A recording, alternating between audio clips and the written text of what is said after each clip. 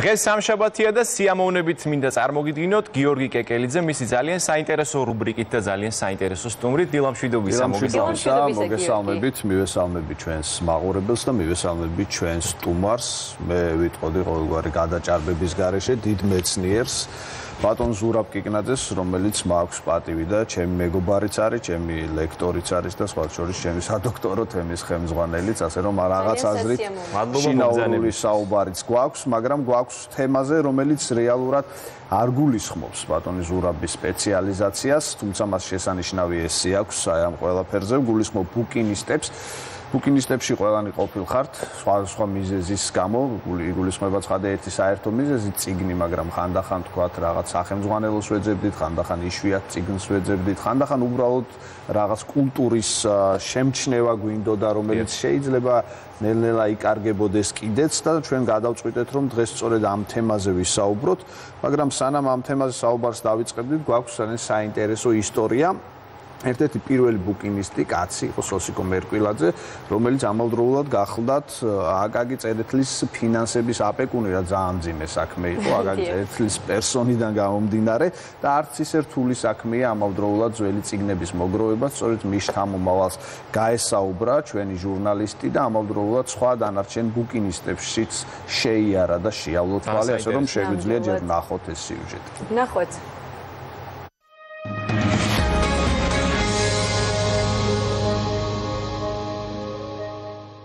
ეს არის არჩილ ჯორჯაძის ქუჩა, ძველად წმინდა გიორგის ქუჩა, რომელიც მე-19 საუკუნის თბილისში ბუკინისტების ძირითადი თავშეყრის ადგილი იყო. ჯორჯაძის 5 ნომერში კი სწორედ იმ ადგილას, სადაც ახლა ჩვენ ვდგავართ, სოსიკო მერკვილაძის ცნობილი წიგნების მაღაზია სახელწოდებით ცოტა იყო განთავსებული. სწორედ ამ ადგილას, ამ მაღაზიაში საქართველოს ინტელიგენციის დიდი ნაწილი ყოველდღიურად იყრიდა თავს. ეს წიგნების მაღაზია ცოდნის პირველი ფოტოა, რომელიც 1902 წლით თარიღდება. ფოტოზე მისი მეპატრონე სოსიკო მერკვილაძე ევროპულ სამოსშია აღბეჭდილი. სოსიკო მერკვილაძე პუბლიცისტი და ფოლკლორისტი, წერა-კითხვის გამავრცელებელი საზოგადოების წევრი იყო, რომელიც წიგნების საკუთარი მაღაზიის და გამომცემლობის დაარსებაზე ოცნებობდა. ბებია იაპონელი ჰყავდა, სწორედ იაპონელი ნათესავების დახმარებით სოსიკო მერკვილაძემ თბილისში ჯერ იაპონური მაღაზია, საკმარისი თანხის დაგროვების შემდეგ კი ერთ-ერთი პირველი წიგნის მაღაზია გახსნა დედაქალაქში. ცოტა მე-19 საუკუნის ერთგვარ ლიტერატურულ სალონად და საგანმანათლებლო დაწესებულებად იქცა. ამ მაღაზიაში პირველად წაიკითხა აკაკი წერეთელმა თავისი ნათელა. ამ მაღაზიაში პირველად იმღერა ნიკოს სულხანიშვილმა რომანსი დაიგვიანეს. და აკაკი წერეთელმა პირველად გამოხატა სურვილი, რომ მისი ისტორიული დრამის მიხედვით ნიკოს სულხანიშვილს ოპერა შეექმნა. სწორედ აქ იაკობ გოგებაშვილმა კედლიდან ჩამოხსნა სოსიკო მერკვილაძის შვილის ფოტო, მაშინ ის ძალიან პატარა იყო და განათავსა დედაენის 27 გამოცემაში. ეს სოსიკო მერკვილაძის ჩვენამდე მოღწეული უნიკალური კადრებია. ქართველი პუბლიცისტი შავი ქუდით და ხელში ქოლგით მის მეგობარს აკაკი წერეთელს რაჭა-ლეჩხუმში მოგზაურობისას ახლდა. ეს კი ცნობილი მაღაზიიდან შემორჩენილი წიგნებია, რომელსაც სოსიკო მერკვილაძის შთამომავლობა დღემდე ინახავს. ილია ჭავჭავაძის მიერ თარგმნილი მეფელირი, აკაკი წერეთლის კრებული, რომელიც 1898 წელს გამოიცა. მე-19 საუკუნის იაპონია, რომ ხარისხით და ტექნოლოგიით ძალიან განვითარებული იყო, ამას იაპონური ალბომიც მოწმობს. ალბომის დათვალიერებისას შეგიძლიათ ნახოთ, როგორ გამოიყურებოდნენ იაპონელები ძველად ტრადიციულ სამოსში. ამ მაღაზიაში იყო ქართველი უცხოელი ავტორების უნიკალური ნიმუშებით სავსე. ეს ყველაფერი არის ძალიან ძველი, მაქსიმალურად რესტავრირებული და რაც მთავარია, თქვენი საშუალებით იხილავს პირველად დღის სინათლეს. ნაბეჭდი წიგნების ისტორია თბილისში მე-17 საუკუნიდან იწყება, როდესაც ქალაქში პირველი წიგნები, მათ შორის 1629 წელს რომში დაბეჭდილი ქართული წიგნები შემოვიდა. მე-17 საუკუნის დასაწყისში კი გაჩნდა სტამბა. მე-19 საუკუნის 60-70-იან წლებში კი გაიხსნა ბუკინისტური მაღაზიები და თბილისში პირველი ქუჩის მოვაჭრეებიც გამოჩნდნენ, რომლებიც ერევნის მოედანზე, სოლოლაკში სხვადასხვა ავტორის გვარებს მჭექარე ხმით გაიძახდნენ და მყიდველებს იზიდავდნენ. საბჭოთა პერიოდში უკვე 1900 21 წლის მერე აკრძალული იყო ბუკინისტური მაღაზია, იმიტომ რომ ყველაფერი იყო სახელმწიფოს ხელში და სახელმწიფოს არ სურდა რომ ვინმეს გაეყიდა ძველი წიგნები, იმიტომ რომ ძველი წიგნები იყო სხვა იდეოლოგიის მატარებელი. ბუკინისტიც უნდა ყოფილიყო იდეურად მომზადებული პირი, რომელიც ამ მაღაზიაში არ მიიღებდა ტროცკის, ბუხარინის, თქვა ბერიას და ასე შემდეგ მიხეილ ჯავახიშვილის, რობაქიძის გამოცემებს. სანდრო ლომინაძის ბუკინისტური მაღაზია 5 წლის წინ გაიხსნა. მის ადგილმდებარეობას სიმბოლური დატვირთვას აქვს. სანდრო ლომინაძემ მაღაზია იმ შენობაში გახსნა, სადაც მიტროფანე ლაღიძე ცხოვრობდა. ჯერ კიდე როცა ლაღიძე დასახლდა, მაშინ განიხილებოდა თქვათ და მოიფიქრეს ეგეთი ფორმა, რომ დაებეჭდათ გრიგორ ლობაქიძის წიგნი აკაკიზე, თან ლაპარაკია იმ წერილზე, რომელიც მერე იყო რეპრესირებული. და ფერმა ეს ვინც გარისკარდა შეინახა, იმას შეიძლება უსიამოვნება ქონოდა 30-იან წლებში და ძალიან სერიოზული პრობლემა ომის პერიოდში. სანდრო ლომინაძის თქმით, წლების განმავლობაში მათ პროფესიაში მნიშვნელოვნად არაფერი შეცვლილა. თუმცა დღეს იშვიათ ქართულ გამოცემებს ხშირად უცხოელები ყიდულობენ და უნიკალური წიგნები არსებობას სხვა ქვეყნებში, საქართველოსგან შორს განაგრძობენ. სურვილი ყოველთვის არის ის, რომ მოსახლეობის რაღაცა ნაწილი რომ გაუფრთხილდეს ამ თავის საუნჯეს, ამით შეინარჩუნოს თავისი ისტორია.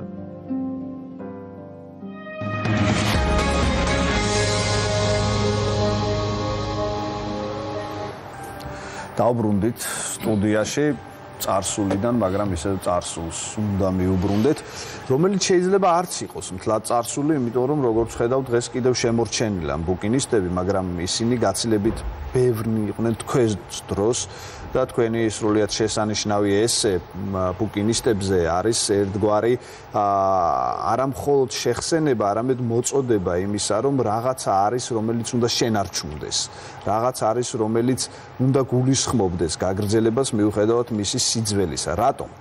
რატომ გაინტერესებთ თქვენ დღესაც ბუკინისტი როგორც ფენომენი? დღესაც თავისთავად ეს წიგნთან არის დაკავშირებული და ჩვენ ცხოვრობთ წიგნის ცივილიზაციაში. კი, რა თქმა უნდა, დიდი მეტოქე ყავს წიგნს ამ ინტერნეტის სახით. ამაზეც ვისაუბრებთ. ამაზეც ვილაპარაკეთ, მაგრამ წიგნი მაინც ცოცხლობს და აი ეს მე მგონი ახლა რაც ვიხილეთ ახლა კადრებში ეს ახალგაზრდა კაცი ბუკინისტი მე მომაგონა რაღაცა მე არ ყოფილა რა თქმა უნდა მომსწრე ესენის სანაპიროზე რო ბუკინისტები და ის მომაგონა ის ხალხი ისინი რომლებიც მართლაც აი ესე სიყვარულით ეკიდებიან წიგნებს წიგნი უყვარს მას და ამიტომ ეს პროფესია აირჩია რა თქმა უნდა და მე არ მეგონა თუ თბილისში იყო ესეთი ბუკინისტი მართალი გითხრა დავშორდი ბუკინისტს იმიტომ რომ როდესაც მე უნივერსიტეტში ვსწავლობდი მაშინ წიგნი ძნელი მისაწვდომი იყო რამდენიმე ბუკინისტური მაღაზია არსებობდა და კვირაში ერთხელ ივსებოდა ეს წიგნები რის ხარჯზე რეპრესირებული პროფესორების ხარჯზე პერიოდულად მათი ქრუები ან მათი ოჯახის წევრები გააყიდიდნენ ამაზე ესე ამას შემყიდულობდით დაარსებულნი ადამიანები და ტრაგედიად არ მეგვაჩნდა ჩვენ დიდი სიხარულით ვეგებებოდით ამას ყველაფერს ხო რამდენიმე მაღაზია იყო რამდენიმეც არა ერთი მაღაზია იყო ვერაზე სადაც მუშაობდა შესანიშნავი ბუკინისტი რომელსაც კარგი განათლება ჰქონდა პეტერბურგში მიღებული სომეხი იყო ის კაცი მათემატიკას ასწავლიდა სხვა შორის რაჭაში ონში გიმნაზია იყო შესანიშნავი და ონის გიმნაზიის წიგნები ჩვენ ოჯახში დედაჩემი ონელია და იქიდან გიმნაზიის წიგნები იყო და შემდეგ ეს ბუკინისტურ მაღაზიებში გადავიდა ყველაფერი და ის კაცი იყო არამხოლოდ ბუკინისტის წიგნის გამყიდველი მრჩეველიც იყო როდესაც მე დამჭირდებოდა რაიმე თემაზე წიგნი აი ამადან დღეს მოდი და მე მომიტანდა ამ წიგნებს ზოგს დაიწუნებდა არ არის არ წაიკითხო მე უკეთეს გიშოვი აი ასეთი იყო. Რაღაც ტიპის მკითხველები არსებობდნენ ალბათ, მათ შორის თქვენს თაობაში, რომლებიც ერთგვარ კარგი გაგებით კასტად იყო ჩამოყალიბებული. მე სხვებისგანაც მომისმენია მონათხრობი, რომლებიც რაღაც დღეებში დადიოდნენ და ზუსტად იცოდნენ, რომ აი აქ ელოდათ მათ ისეთი წიგნები, რომელსაც ჩვეულებრივ წიგნის მაღაზიაში ვერ შეხვდება. კი, რა თქმა უნდა, ეხლა ეს ყველა სახელმწიფო მაღაზია იყო ესა და ემორჩილებობდა სახელმწიფოს წესს. მაგრამ მქონდა თავისი სარდაფიც. ხო, ეხლა მეტი თავისუფლებაა ცხადია. და იქ სხვა შორის იმ მაღაზიებში ახალი გამოცემული წიგნები არ იყო. ის წიგნები იყო, რომელიც იშვიათობა იყო და მაგალითად მე მახსოვს 1945 წლის გალაქტიონის ლექსების გამოცემა, აი საუკეთესო გამოცემა იყო მაშინ. მთელი შემოქმედება აქ იყო მოქცეული და ის იყიდებოდა ხოლმე. 100 ლარი ღირდა. 100 მანეთი ლარიდა, 100 მანეთი ღირდა. 100 მანეთიან წიგნს ვეძახდით იმას. ეს უკვე ბუკინისტური იყო. ეს 45 წელში გამოცემული წიგნი 10-20 წლის შემდეგ ბუკინისტური ხდებოდა, იმიტომ რომ მეორე გამოცემა ის არ არსებობდა. ბეჭდური წიგნი, როგორც ფენომენი, თქვენს თქვით, გარკვეულწილად მე ვერ ვიტყოდი რომ საფრთხეშია, მაგრამ რაღაც ტიპის კონკურენციას განიცდის ელექტრონულ წიგნთან დაკავშირებით. საქმე ის გახლავთ, რომ თვისობრივი თვალსაზრისით აქ ძალიან ძნელია ცვლილების დაძებნა, იმიტომ რომ მაგალითად ლეკვი ლომისას სწორია ძუ იყოს თუნდაც სხვადია, რაფსოდულადაც, მანამდე ასეთი იყო ლიტერატურა, თქვენ შესანიშნავად იცით, ბეჭდურადაც და ელექტრონულადაც არის ერთნაირი. რა არის ის განმასხვავებელი, რომელიც ამ შემთხვევაში შეიძლება ჰქონდეს ბეჭდურ წიგნს ელექტრონულ წიგნთან და რა არის ის მაგია, რომელიც შეიძლება ჩვენ ისე ვგტოვებდეს ბეჭდურით? მე ვფიქრობ, რომ წიგნი არის ხელოვნების ნიმუში. ეს არტეფაქტია, რომელიც არამხოლოდ ინფორმაციას ინახავს, აი და ლეკვირემისაც სწორედ ეს ყველგან შეიძლება წავიგოთ და მოვისმინოთ, მაგრამ წიგნი თავისთავად ეს არის ხელოვნების ნიმუში, რომელიც უფრო და უფრო მეტად ღირებული ხდება, აი როდესაც ინტერნეტი შემოტევები. ინტერნეტში შეიძლება ჩვენ წიგნი ვნახოთ, ინფორმაციულად გავეცნოთ, მაგრამ მისი კითხვის დროს არ გვაქვს შეგნება იმისა, რომ ჩვენ წიგნს ვკითხულობთ. ანუ განივთება ხდება. წიგნი ხელში უნდა გეჭიროს, რა თქმა უნდა. რაღაც მაგალითად ჩემი აზრით ასეა, რომ აქ წიგნები, რომელსაც მე არასოდეს არ წავიკითხავ, მაგრამ მე ვიცი, რომ ამ წიგნში რაღაც წერია ისეთი, რომელიც ვიღაცას ჭირდება. ეს არაცნობიერად ესე ქვეშესნელად გადმოდის ის შინაარსი თითქოს ჩემში. შეიძლება ერთი გვერდი წავიკითხო და მეტი აღარ დამჭირდება. ანუ როცა ის ცალკე აღებული საგანია, თქვენთვის უფრო მნიშვნელობს, ვიდრე ვთქვათ რაღაც ერთ დიდ ელექტრონულ სივრცეში. არის ასეთი გამოცდილებაც არის ასეთი, რომ ზოგიერთი ნაწარმოები მხოლოდ და მხოლოდ აი ამ გამოცემაში შეიძლება წაიკითხოს კაცმა. მაგალითად დოსტოევსკის წიგნები, ძველ გამოცემებში. საბჭოთა გამოცემებში ბევრი რამე იყო ამოღებული, მაგალითად აშმაკების ბესის. თელი ამოღებული იყო, ხო და უკინისტი მირჩევდა, რომ აი შეიძლება წაიკითხო. კი, გამსახურდია თუ არის მოტაცებიდანაც ამოღებული იყო სცენები და ძალიან ბევრი სცენა იყო ამოღებული. წიგნს ეს თვისება აქვს, რომ ის ცალკე აღებული არტეფაქტია მართლა. საგანია ხო. ელექტრონულ წიგნში ჩვენ შეგვიძლია ეს მარტივად ჩავამატოთ და გამოვაკლოთ. მაგრამ ოდესმე შეიძლება დადგეს დრო, როდესაც ესეც შეიცვლება და ვიღაცა შეიძლება Kindle-ის სუნიც მოენა და ამაზეც დაწეროს. აი ახლა მე ვფიქრობ, რომ მაინც რჩება წიგნი, იმიტომ რომ მაღაზიებში ბევრი ხალხია უკრებებზე. იხსნება ახალი მაღაზიები, არა მარტო ჩვენში, უცხოეთშიც ყველგან უზარმაზარი მაღაზიებია. ერთხელ მიწვეული ვიყავი საფრანგეთში, ბელგიაში, ვიკაცროთ, ერთი ნაცნობი ყავდა, მე გახსნა რელიგიური წიგნის მაღაზია, უზარმაზარი. არსებობს, მაგრამ ვერც უარყოფთ, რომ არსებობს მეორე დიდი ფენომენი, რომელსაც ელექტრონული წიგნები ქვია და მოდი ვთქვათ ასე, რომ თუ კი ვინმე მაინც და მაინც გაურბის და რაღაც შიში აქვს ბეჭდური წიგნის, ოღონდ იკითხოს და იკითხოს ელექტრონულადაც. ეს ინფორმაციულად კი, რა თქმა უნდა. რა თქმა უნდა. ბატონო ზურაბ, ერთ კითხვით შემოგიერთებით თუ შეიძლება. პირველ რიგში მადლობა მობრძანებისთვის, ჩვენთვის პატივია თქვენი მასპინძლობა. სტამბას რო დაუბრუნდეთ, რომელი რა დროით თარიღდება პირველი სტამბა, წიგნის სტამბა საქართველოში და მე უბრალოდ გუშინ რომ ამ ინფორმაციას ვეცნობოდი, გამახსენდა ევსტატე კერესელიძე, რომელიც შემდეგ წმინდანად იყო შერაცხული და ასევე მაქსიმე შარაძე, რომლებმაც 1890 წლიდან ილია ჭავჭავაძის დახმარებით სხვადასხვა სტამბა გახსნეს და ათონის მთიდან გადმოწერილ წიგნებს გამოსცემდნენ. თქვენი ინფორმაციით აი ამ დროისთვის თქვათ რამდენად ხდებოდა სტამბებში თეოლოგიური მიმართულებების წიგნების ბეჭდვა, ამ თემაზე რო ანუ ძველ სტამბებში რამდენად თქვათ ბეჭდავდნენ თეოლოგიურ გამოცემებს. თქვენ ხართ ბიბლიოლოგიც ამავდროულად და ბუნებრივია. დიახ, მათ შორის. არ ვიცი, მაგას ვერ ეტყვი, ბეჭდავდნენ ალბათ, იბეჭდებოდა.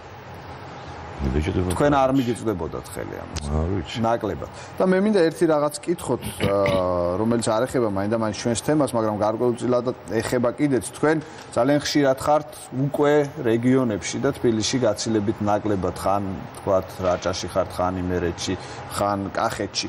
როგორი არის ზურაბ კიკნაძის დღევანდელი ცხოვრების სტილი? რას გულისხმობს და რაზე მუშაობს? რა ვიცი, ბევრი რამეზე მუშაობ პარალელურად. როცა თბილისში ვერ ვახერხებ, გავდივარ პროვინციაში. საბედნიეროდ მაქვს სახლი კახეთის ერთ-ერთ სოფელში და იქ შემიძლია განმარტოვ და იქ სტუმრები ჩამოდიან და ძალიან კარგი ატმოსფეროა. ონში დავდივარ, დედულეთია ჩემი და უნდა გითხრათ სამწუხაროდ მაღაზი არ არის ონში, წიგნის მაღაზი არ არის. იყო წიგნის მაღაზია, ორი მაღაზია იყო. დღეს ერთიც არ არის და იქ ამბობენ რომ არ არის მოთხოვნილება წიგნზე და როდესაც წიგნი არ არის მოთხოვნილებაც არ არის, ხომ სწორია. მაგალითად აი საბუე ხომ იცით? პატარა სოფელია. ორი მაღაზია იყო. იქ ისეთი წიგნები ვიყიდე, რომელიც დღემდე მიკვის, როგორ მოხდა იქ წიგნი. ჯეიმს ჯოინსის ულისე იყო ვიყიდე კიდე აღარ მახსოვს რაღაც ამასინათ ნახე ეწერა წამიწერია საბუეში ამადამ წელს. მოგლედ ერთად უნდა ვიზრუნოთ ონში წიგნის მაღაზიის გახსნაზე. ძალიან დიდი მადლობა სტუმრობისთვის და მე დარწმუნებული ვარ რომ კიდევ არაერთხელ ვისაუბრებთ იმ თემებზე, რა თემებიც შემთხვისაც და თქვენთვისაც და მაყურებლისთვისაც არის. წიგნის მიმართ ყოველთვის იქნება ინტერესი და მაგას არანაირი საშიშროება არ ემუქრება, ისიც მოწმობს რომ დღესდღეობით ძალიან მომრავლდა წიგნის მაღაზიებიც და ასევე ლიტერატურული კაფეებიც. ძალიან დიდი მადლობა ბატონო ზურაბ, გიორგი. გავიგოთ კრისტიანო რონალდუს უყვარს თუ არა წიგნები ბუკინისტები. გადავიდეთ, მოგესალმებით კიდევ ერთხელ, მოგესალმებით თქვენს და ჩვენს მაყურებელსაც და პირველ რიგში ვისაუბროთ ჭიდაობაზე მიმდინარე მსოფლიო ჩემპიონატზე, რომელზეც სამწუხაროდ გუშინ კარგად ვერ იასპარეზეს ნამდვილად ქართველმა მოჭიდავეებმა, ორი მოჭიდავე ყავდა ჩვენ ნახევარფინალში და ვერც ერთმა მათგანმა ვერ მოახერხა შემდეგ უკვე ფინალურ ეტაპზე გადასვლა. ერთ-ერთი მათგანი იყო ზურაბ იაკობაშვილი, მოქმედი მსოფლიოს ჩემპიონი.